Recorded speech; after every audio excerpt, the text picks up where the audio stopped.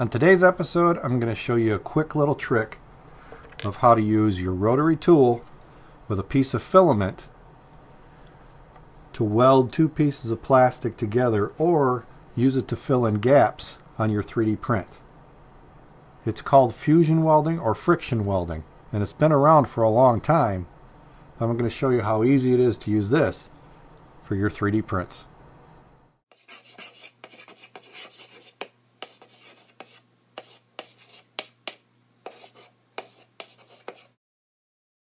When I was a kid, and that was a long time ago, trust me, there was a toy. It was like a gun, and it had a motor and it spun, and you put these little rods inside that were a soft plastic rod, almost like a glue stick on a hot glue gun. And the friction of this thing spinning against other plastic would melt that rod and weld the two pieces of plastic together. So you could get these kits of like a car frame and weld it together, or a house, pieces of a house, and build the frame of the house. It was a lot of fun. Well, I saw someone do something similar with a rotary tool and a piece of filament, that they actually welded 3D prints together, pieces of a 3D print. And I thought, that's kind of cool. I'll give it a try.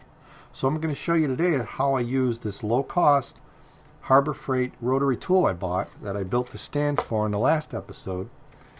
I'm going to use that with a piece of filament to weld some plastic together and show you how well it works. So here I have two little yellow blocks. They were actually a failed print from a while ago, but I kept them around just, I don't know, for whatever reason. But what I'm going to do is I'm going to take a little piece of white filament, and I got this from a cartridge that ran out. It was down to 0.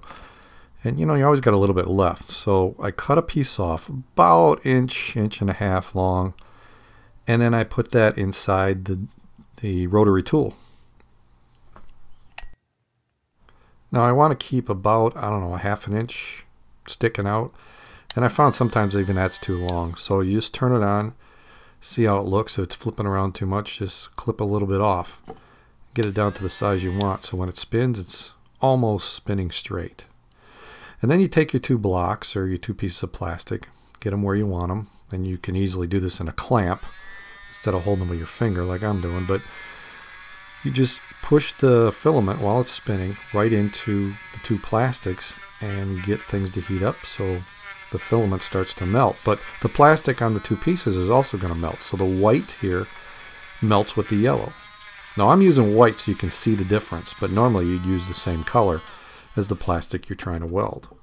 Now you can't really tell from the camera view here, but I can see that the white and the yellow have really merged together. It's a pretty good bond. So now I've got a gap here on the side, and this is where it's really handy to use the filament to melt inside the crack or inside the gap. Now I'll go over it a second time with a new filament and weld the whole thing. Now I'm going to weld to the stuff I put on first to fill the gap, and also the yellow portion. So I'm kind of building a weld across the whole thing. So now I've got two sides of this welded together. And it looks pretty good. I mean, there's a lot of extra plastic, but it feels pretty solid.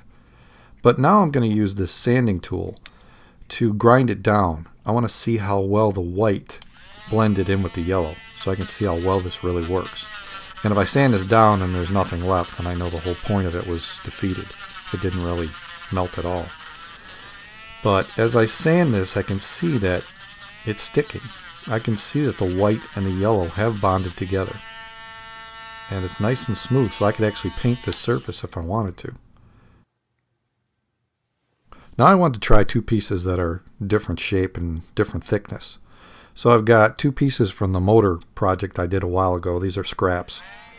And I got some red filament, so you can't tell where the weld starts and where the weld stops, other than the blob that you see once it's welded. And it's amazing that they're the same color.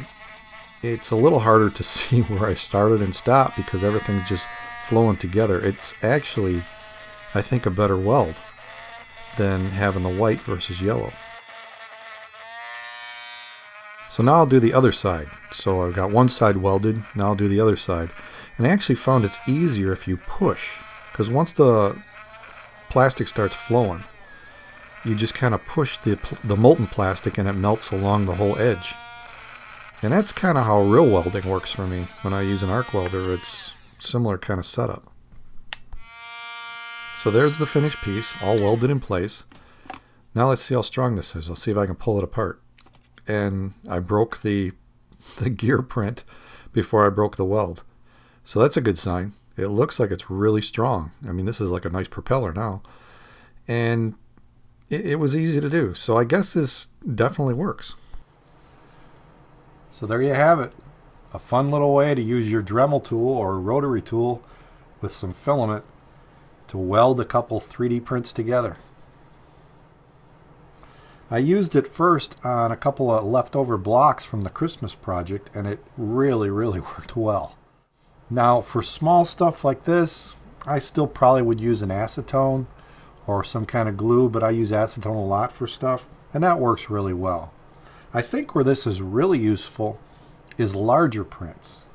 If I have a couple prints that barely fit the bed and I want to put them together, that's a lot of surface area to acetone and glue together before the acetone dries. I don't think that would work that well, to be honest with you. So this works out great for that type of project if I can just get away with welding on the edge and then grinding it down smooth if I need to. So there are times where I think this is really better than acetone, and there's other times where I think acetone fusing them together is a better option. So that's it. There's your fusion welding, or plastic welding, or rotary welding, or friction welding, or whatever you want to call it. I'm sure there's an official term for it, and I missed it. But the point is, it worked pretty well. So if you like this video, give it a thumbs up.